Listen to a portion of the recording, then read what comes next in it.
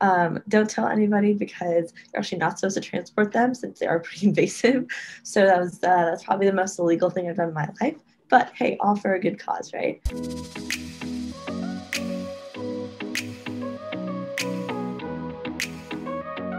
Hey everyone, welcome to the College Lead YouTube channel. My name is Kristen and I'm here to help you perfect your college application process. Today we have a very special guest, Ayushi. She is a graduate of Princeton University and she graduated from Princeton with a degree in computer science. Right now she works in product at a startup called Nines. And yeah, Ayushi, could you share a little bit more about yourself? Hey everyone, my name is Ayushi and thanks so much for having me today, Kristen. As you mentioned, I graduated from Princeton University in 2020 and I studied computer science and accidentally got a certificate in cognitive science. Basically, I just took classes that I loved, and yeah, it turns out you can get a certificate doing that. But I was definitely a little more intentional in the other paths that I pursued through college. So I spent a lot of my time on campus being very involved with the entrepreneurship scene. I co-founded Well Power, which is an Uber for clean water. I also led Princeton's entrepreneurship club, and so that gave me a really great opportunity to both, network and talk with administrators to better understand like what's the school strategy when it comes to entrepreneurship and innovation, as well as expand opportunities for students who kind of like me as a freshman in high school were like, I really want to get involved in entrepreneurship, but I don't know how. So that's really what I spent my time on campus doing. And then professionally, I interned at Microsoft for 2 summers doing product management and software engineering. I think it's incredible how there's this common theme in your background of starting something of your own, particularly in entrepreneurship now. But I know in a previous conversation, you mentioned that you worked on a quite fascinating independent research project that you started on your own. Could you introduce that to us? Absolutely. So my baby in high school was a independent science project where I studied zebra mussels. So for those of you out there who aren't aware of zebra mussels, they are an invasive species of freshwater mussels. And they plague a lot of rivers in the United States, especially mine. So home for me is Chattanooga, Tennessee. We have a lovely river that runs through the heart of the city. I grew up driving over a bridge every day to school. But under the water, these mussels, because they're invasive, they actually are terrible for the local environment, for local species. And so currently, or maybe at the time, I should say, the only way that they were really sort of like addressed was dumping a bunch of chemicals in the water to kill them. It's not sustainable. It's really bad for other animals, including these mussels. And so I thought, is there a different sort of solution there? So fast forward, I guess the sort of part that I focused on was the zebra mussels that actually clog hydroelectric power plant pipes. And so TVA is really big in Chattanooga. They do a lot of like hydroelectric power. I think that's great, alternative energy sources.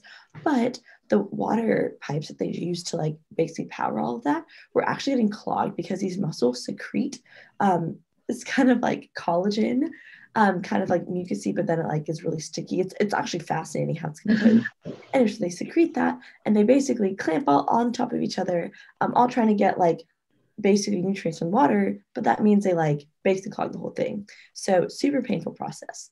So what I thought is, there are some national species, right, such as sharks, who have like patterned skin, and that prohibits bacteria from growing. Obviously, bacteria, zebra mussels are on a very different scale, but could I apply that same concept? So this came about in one of my marine biology classes I took as an elective, like literally just for fun, because I like had an extra period as a sophomore in high school. And that's where I learned about all of these animals, sharks. And then I think there's like a moment where I was sitting in class and I was like, whoa, could those two things come together in like in a way that no one's tried before? So what I did about it was I basically designed and 3D printed a bunch of different surfaces. So different designs from like shark skin patterns to fish scales patterns to like having, of course, your variable just like having a plain surface, and had a bunch of different iterations and basically went out into the Tennessee River and got a bunch of these mussels and did science experiments with them for about 3 years. Don't tell anybody because you're actually not supposed to transport them since they are pretty invasive. So that's probably the most illegal thing I've done in my life. But hey, all for a good cause, right? But yeah, Kristen, so that's like some background to sort of how I came up with the idea, and sort of what the actual research question was. That is an amazing project. And I love how you were very scrappy and even going there to pick up the mussels, running your own project, combining and creating new solutions based on what you've learned at the time and being really innovative about that. I think that's all really incredible. I'm so curious though, how did you hear about zebra mussels in the first place? I feel like that is quite a niche topic.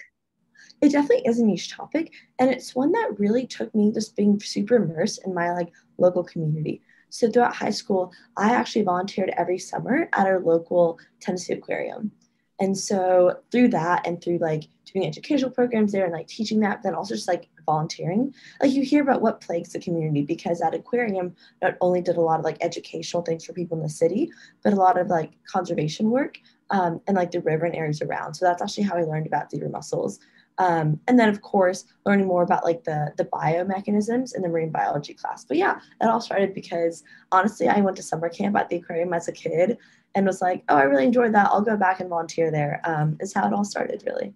That's amazing. So how did you go from a volunteer opportunity to a whole research project? I feel like that transition is often one that maybe many students don't make or don't know how to make that transition. Yeah, no, that's such a good point. So if you took a cynic, like an old grandpa, and you took an optimist, I'm like that kind of person.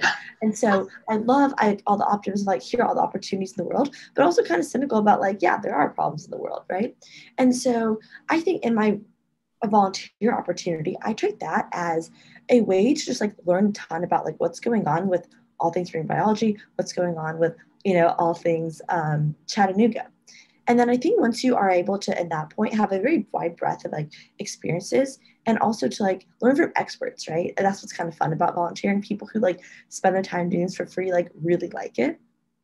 And so you just kind of pick their brain, like, hey, what's hard about this? Like, what's really plaguing you? And from there, that's where I identified, oh, zebra mussels are problematic. And then I thought, okay, it's obviously not just the conservation part of it.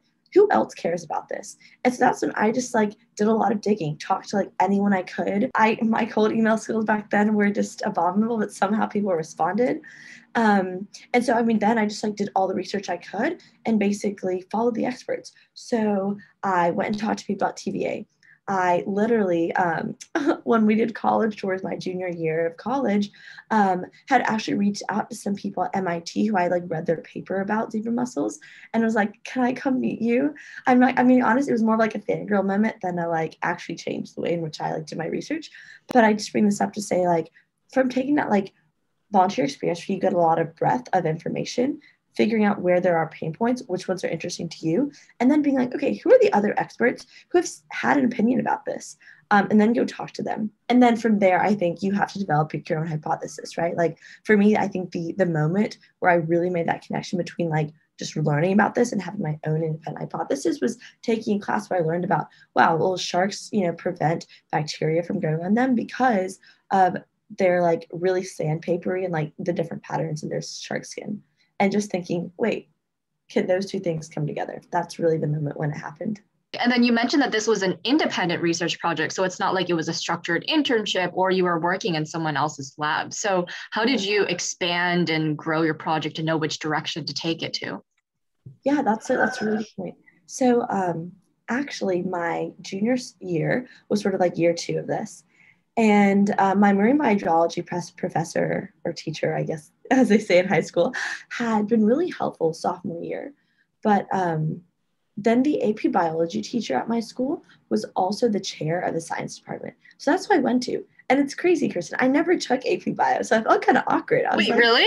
No way. I never took bio because I was on the engineering track. Like I think, like of course, the marine biology part of this was important to me, but I really, really liked like coding up and 3D printing, and like these pipeliners, and to think about okay, going from a flat surfaces to curved and like all like the fluid dynamics. Like that was probably the most interesting part of this, right? Because I was focusing on how do I prevent them from attaching and all the physics behind that. Anyways, so I took physics and chemistry in my junior and senior year, and I didn't take AP bio, and I was so nervous. I was like, oh my god, like I'm not taking her class, and like it just can't fit into my schedule.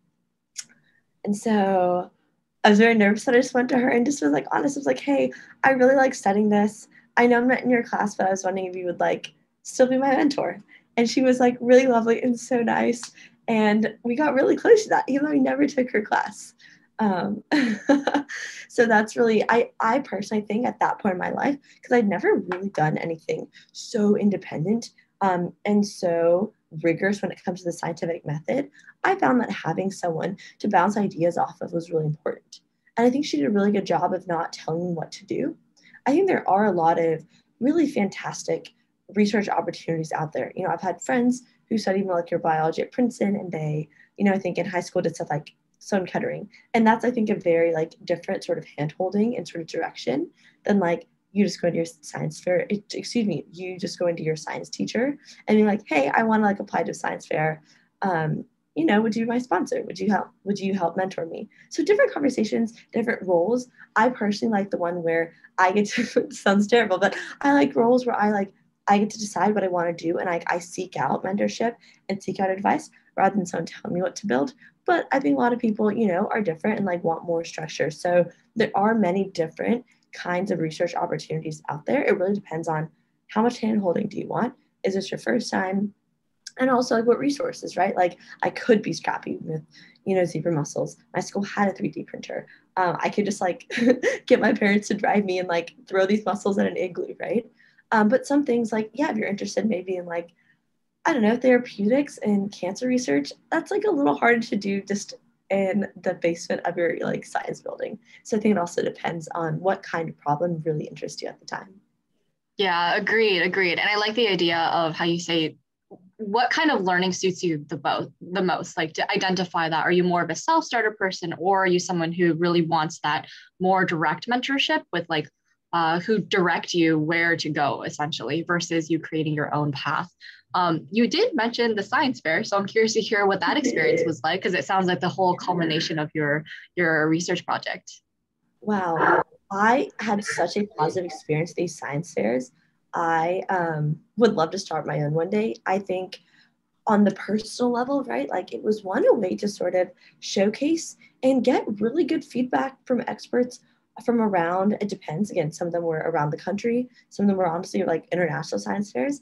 It was so great to just get feedback on my ideas and like my process and my takeaways. I think that's huge. I think, you know, at least for me growing up in the same city my whole life from like age 0 to 18, it was so good to have an external experience, external person really give that like worldly and cosmopolitan just like feedback and kind of tear you apart with hard questions. I think that was great. I think it was so necessary to make like an even better science project, right? So that was one thing. But most importantly, going to science fairs introduced me to like amazing, talented go-getter people who were so inspiring. And it wasn't necessarily in a like, oh, they're doing this, like I need to do it. Not in a competitive way, but truly an inspiring way to think, wow, people have really self-started. People have found stuff that they care a lot about, and they found like very unique and innovative ways to solve it. Or I never would have thought about that way of approaching said problem. And so to get inspired for your own work, as well as just to meet amazing people, I think going to those science fairs is when I realized I was like, wow, like I love growing up in Chattanooga, Tennessee, but man, there are so many people doing such crazy things, and I want to go be like be go and meet more of them. Because I think growing up, my high school experience was like I was surrounded by the most like lovely people who just worked really hard, but the sort of ambition to like really go outside the box was not something I think I encountered a ton until I went to science fairs. I mean, it's like the definition of a science fair, right? You have to be doing something novel, otherwise you wouldn't even be invited. So I could not recommend that experience more highly. To one, get really good feedback on your work, but two, to meet other like-minded go-getters and just get super inspired by that.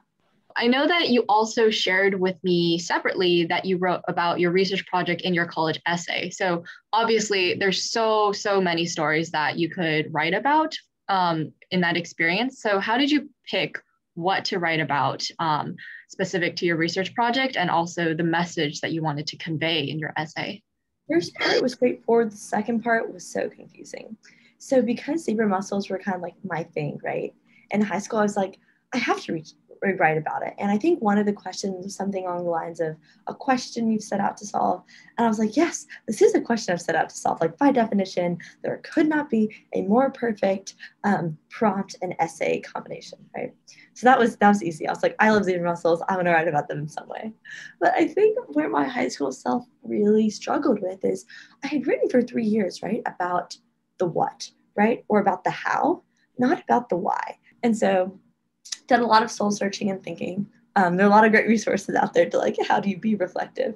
But what I kind of came across was, so zebra mussels have taught me great things. They've taught me how to be resilient. You know, like you got to go get those mussels yourself. You got to be scrappy. When a lot of people tell you that it's not worth it because they're invasive species, don't do it. Like if you have that conviction, then you should do it, right? A lot of resilience, a lot of creativity, right? Like most people just dump chemicals in. 3D printing pipeliners, very different. No one's ever done that before. So thinking about how you can take problems that exist in the world and like find creative solutions, that's something that like this taught me. And then finally advocating for yourself and your work and being able to show the world like what I'm doing is important and meaningful.